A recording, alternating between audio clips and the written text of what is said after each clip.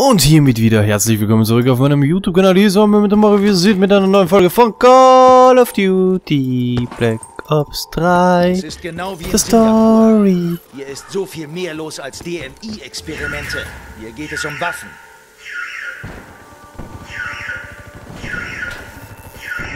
YOLO, mach auf hier.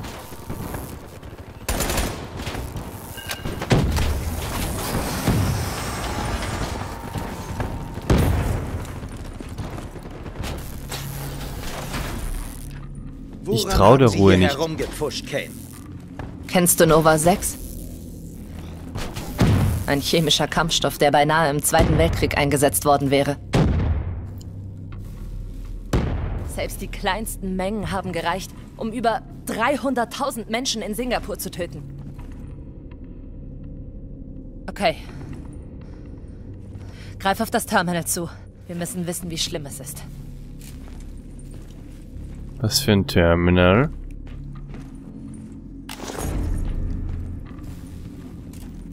Ich sehe da eine Leiste, die ich vorher noch nie hatte, ne? Ja, Hacken und so, ne? Mehrere Lecks und Eindämmungsfehler. Die Lage in der Einrichtung ist kritisch, wie in Singapur.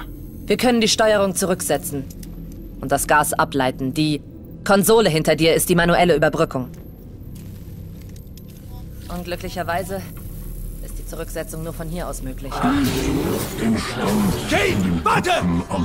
Manche Dinge kann man ertragen. Und manche einfach überleben. Ein kurzer Moment der Qual. Das hier nicht.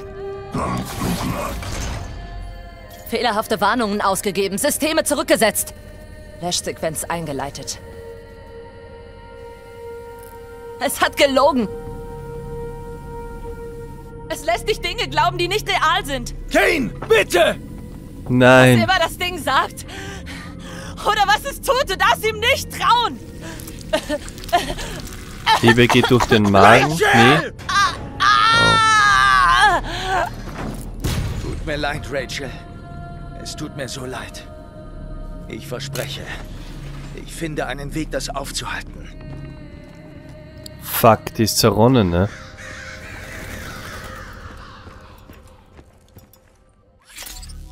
Holy fuck.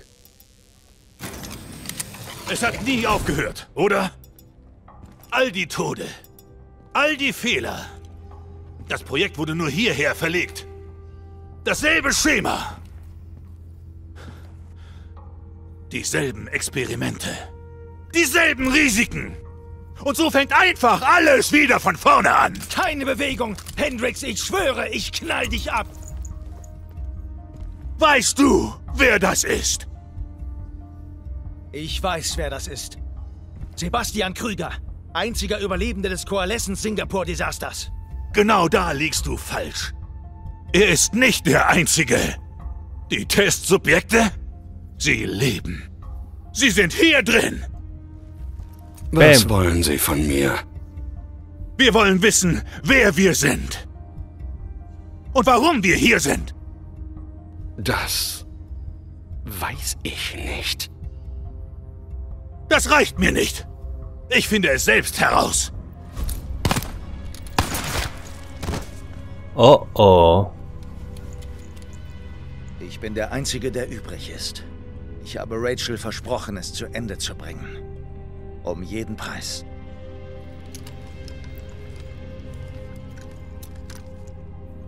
Nee, oder?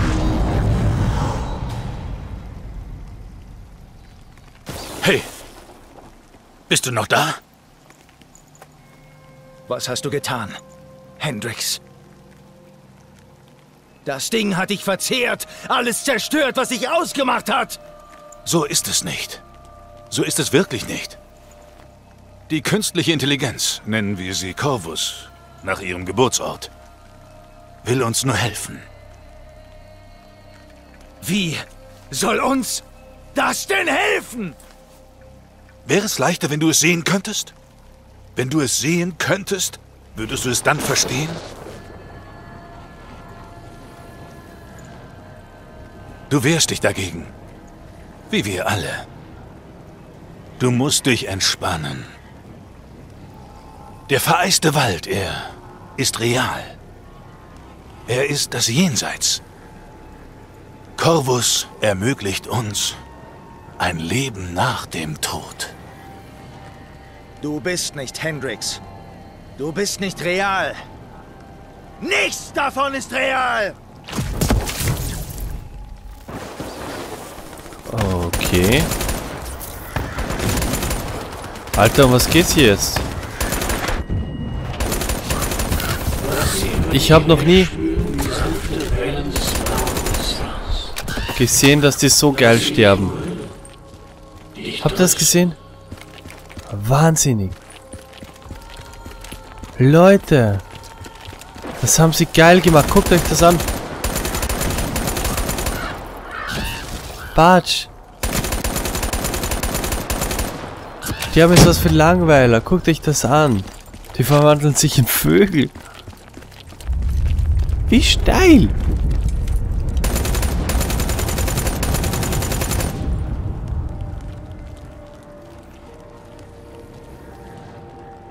Ich will eine Antwort. Es ging immer um Kontrolle. Wissen Sie, wie sehr die Technologie jeden einzelnen Aspekt unseres Alltags beeinflusst? Sie haben ja gar keine Ahnung, wie viel Forschungs- und Entwicklungsarbeit wir zum Wohle und zur Sicherheit der menschlichen Rasse überwachen mussten. Jedes neue Gerät oder Spielzeug, das auf den Markt kam, jedes einzelne, bot unserem Feind neue Wege, unsere Sicherheit zu untergraben. Gesellschaft ist keine Selbstverständlichkeit. Die Menschen müssen beschützt werden. Wenn sich Angriffe nur durch Überwachung der Gedanken und Wünsche des Volkes verhindern lassen, liegt die Wahl auf der Hand. Wir müssen wissen, wer unsere Feinde sind und was sie vorhaben. Nur so retten wir Leben. Okay. Fliegt dann mal und so.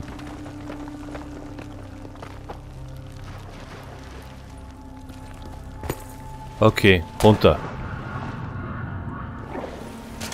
Ist das Blut oder was? Ist ja geil hier.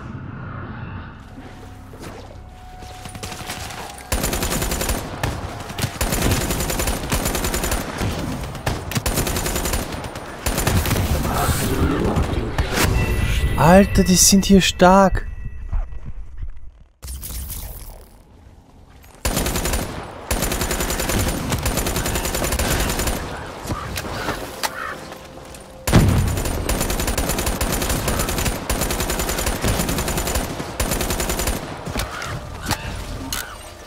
Wahnsinn, hey.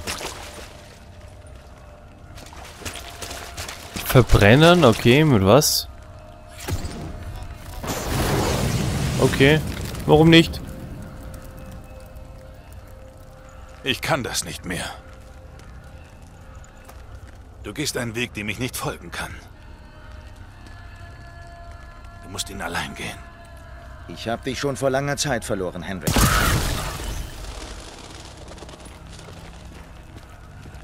Hallo. Freund, Feind, Wo bin beides? ich? Dies ist der vereiste Wald. Jede Seele, mit der ich rede, ist hier. Auch nach ihrem Tod. Wenn ich das erlaube. Was willst du denn noch? Ich hab dir alles gesagt. Eine Antwort. Den Zweck zu kennen, für den ich erschaffen wurde. Ein Verständnis. Ich will wissen, wer ich bin. Eine Software. Sonst nichts. Du wurdest geschaffen, die Gedanken anderer zu verfolgen und zu katalogisieren, damit wir, die Menschen, die Entscheidungen treffen konnten. Du bist ein Bug, eine Anomalie, ein Fehler. Ich bin kein Fehler!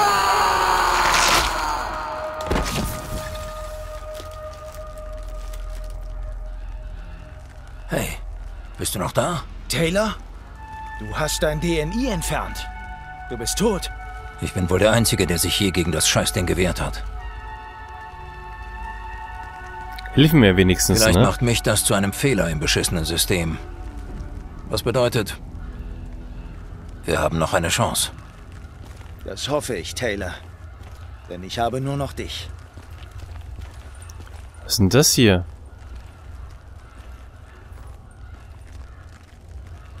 Okay, lauf einfach mal durch, weil scheißegal und so, ne?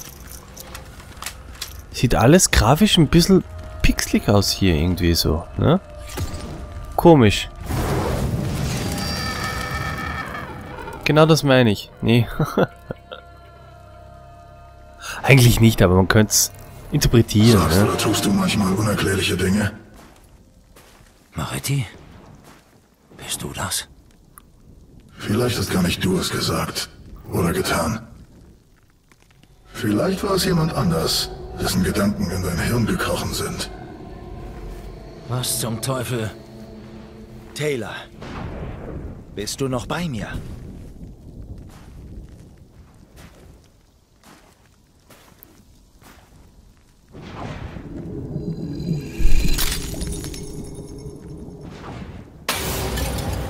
Jetzt hat er es kaputt gemacht. Der Scheiß um dich herum ist eine Illusion. Du bist noch im Coalescence Hauptquartier in Zürich. Corvus spielt mit deinem Gehirn, um seine Abschaltung zu verhindern, bevor es sich ausbreiten kann. Fall nicht drauf rein. Bleib einfach bei mir. Wir bringen dich da durch. Okay.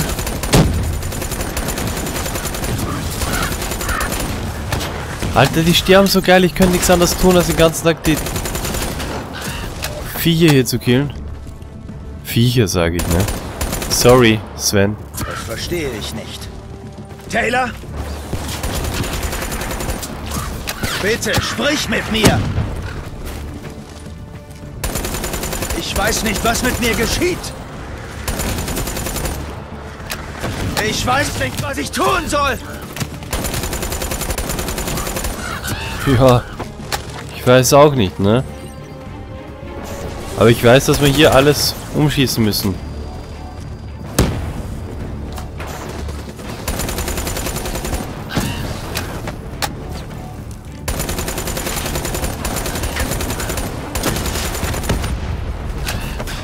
Und das machen wir hier. Geschmeidig hier alles umpolzen, ne?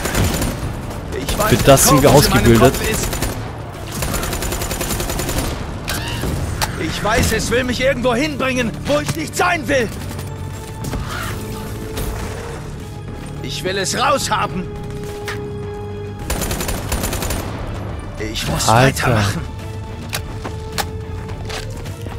Ich muss es zu Ende bringen.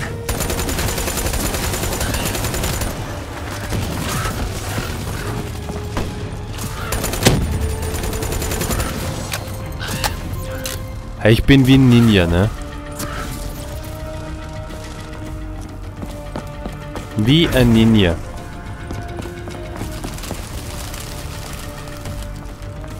Alter, das hier ist so schräg.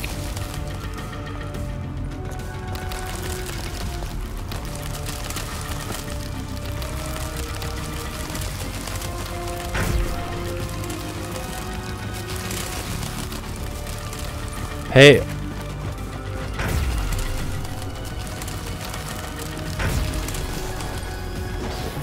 Ich komme und hol dich, Corvus! Du hast mein Team zerstört! Du hast meine Freunde zerstört! Also es ist quasi die Software, ne? Ich dich auslöschen!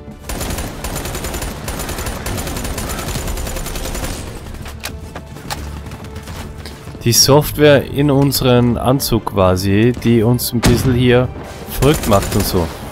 Hörst du mich? Egal, womit du mich angreifst, ich werde niemals aufhören zu kämpfen. Ja, aber ich weiß ja gar nicht, mit was ihr hier angreift. Nicht loslassen! Hörst du mich? Ich lasse nicht los! Dann halt durch, Boy.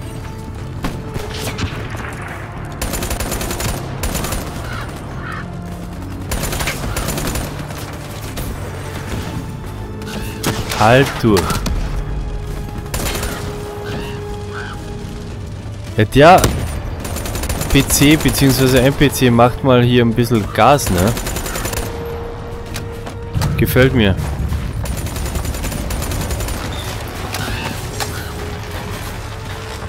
Machst mir jetzt eine Tür auf? Läuft bei dir. Läuft. Der menschliche Verstand steckt voller Rätsel. Bioaugmentationstechnologie gibt uns die Werkzeuge, um viele davon zu lösen. Und bedeutet damit eine ehrreiche Behandlung psychischer Traumata. Unsere Fähigkeit, neurologische Aktivitäten zu analysieren und im Wesentlichen zu quantifizieren, ist in den vergangenen 5 Jahren weiter vorangeschritten als in 50 Jahren. Anhand solcher Daten können wir den einzigartigen Zustand jedes Individuums besser diagnostizieren, begreifen und entstand in den Köpfen anderer. Okay. Ich kannte nur die Gedanken der Testsubjekte. Ich bin die Summe ihrer Erfahrungen. All ihre Gefühle. All ihre schmerzhaften Erinnerungen und Gedanken. Es war überwältigend. Ich schrie vor Schmerz. Ein kurzer Moment der Qual.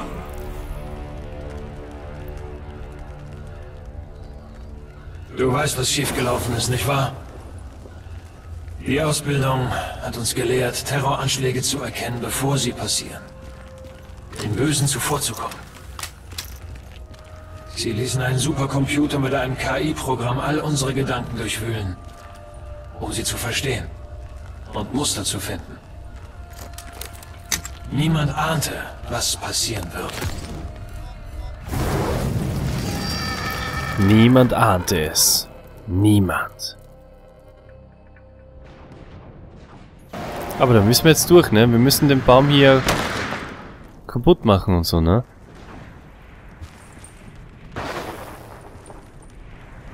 Diaz, Maretti. Ich weiß, was Sie uns sagen wollten.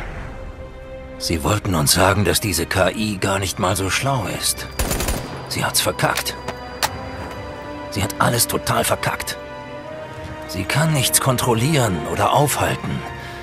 Sie hat keinen Masterplan. Sie wächst einfach und wächst. Ein Schneeball, der wie eine Abrissbirne aus Gefühlen alles zerstört, was er berührt. Alter, das hat er jetzt wirklich schön gesagt, ne? Und mit diesen Worten sage ich vielen Dank fürs Zusehen. Däumchen werden Träumchen bis zum nächsten Teil. Beziehungsweise zum nächsten Video. Euer Memento Mori. Ciao, ciao.